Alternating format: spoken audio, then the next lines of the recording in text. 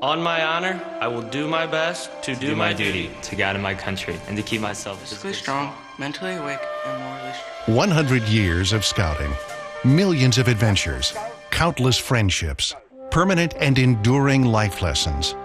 Boy Scouts of America has brought families and communities together for 100 years to prepare America's youth to live, work, and play with character and integrity. In every era and through numerous trends of the past century, Scouting has been steadfast.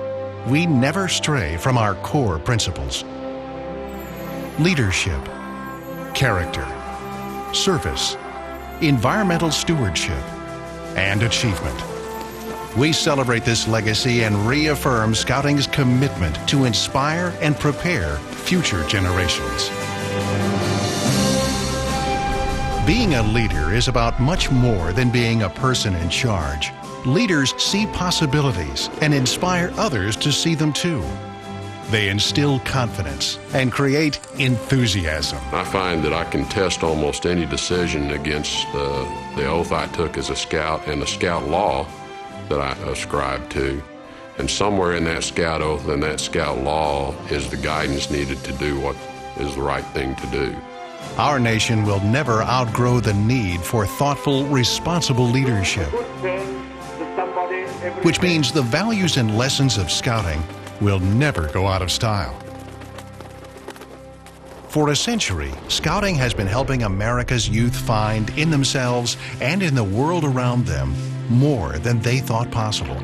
Our goal has been and remains that our young men and women will desire to always do the right thing, even if no one is watching. One thing Scouting did for me was character formation. I mean, it was really important. I understood early on to tell the truth, to be reliable, to be trustworthy, to be one that others would look up to, and to always live by a standard that was just maybe a little higher. At home, at work, and at play, Scouting's lessons last a lifetime.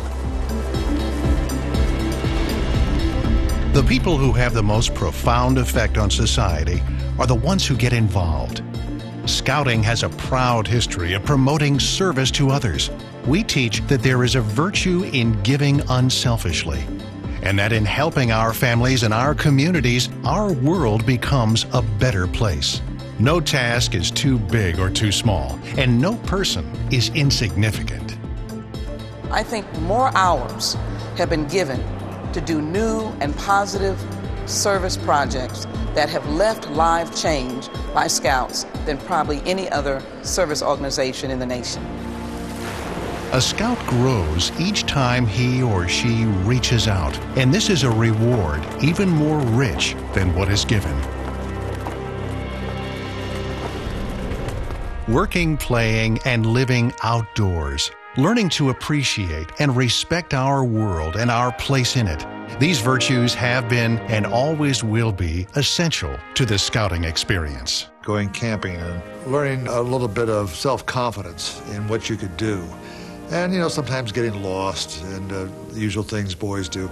All these things help build up a character in myself that allowed me to handle crises. And that's exactly what Apollo 13 was. And so early training in Scouting, yes, was a definite assistance to me, not just on the Apollo 13 flight, but all my space flights. In the hundreds of organized activities Scouts do in open air and under the stars, we foster fun and fellowship. We give kids the chance to just be kids. And we teach that the environment is a resource to be cherished and protected. Scouts were champions of stewardship long before green became a popular term, and we lead the way in preserving the environment for future generations. Scouting teaches that life isn't about keeping score in terms of money, possessions, or titles. It's about knowing that you did your very best, that you made a difference, accomplished something good and meaningful, that you did the right thing. And from this fundamental philosophy, Scouts have gone on to use their sense of adventure, their work ethic, and their resolve to achieve amazing things.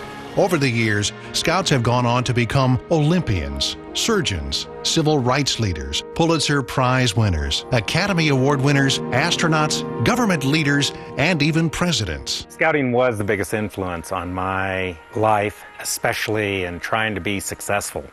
This is what we learned at a very early age, to work our way up the ranks, to be successful at earning, whether it's first class Scout or eventually Eagle Scout. Not every Scout will go into space or earn a Pulitzer. As Scouts grow up to become husbands, fathers, and mentors, though, they shape the character of our country by leading productive and meaningful lives and living out the Scout oath every day in every corner of America. My father died last week. While he lived an exemplary life, he never earned his 15 minutes of fame, never made an earth-altering discovery, or headed up a corporate domain. He lived a life of honor, integrity, and loyalty. He came from a broken home, yet he was the only member of his family to ever earn a college degree. And he was married to my mother for 75 years. I once asked him what made the difference, and he said the Boy Scouts. After his death, we found his Boy Scout handbook. Dog-eared, coming loose at the bindings. It was a foundation on which he built his life. As we move into the next century, Scouting will continue to be what it's always been, a way to teach kids how to become great leaders, great stewards, great neighbors, and great parents. Scouting is as vital and relevant today as it was when our journey began, and we're going to be here, just as we have for 100 years, to lead the way. Boy Scouts of America, celebrating the adventure, continuing the journey. To this I pledge my sacred honor.